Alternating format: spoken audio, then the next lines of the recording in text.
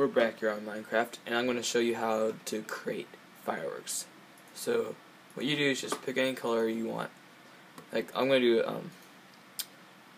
orange right now, and then it shows this. Just shift click if you want, and then you can go like, and I'm not going to do that yet. I'm going to make this, and you can do different shapes, do different colors. Diamonds make like diamonds, feathers, and this fire charge, I think. Yeah.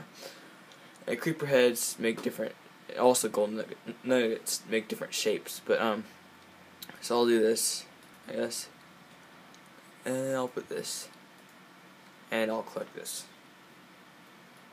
And now I'm gonna just put these together. No, not right there. Right there. Right here.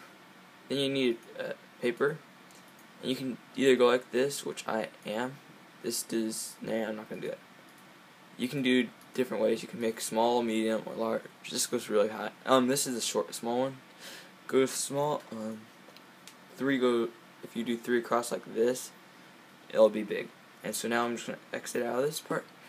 And oops. Yeah, never mind. And so you see I have the fireworks here. Yeah.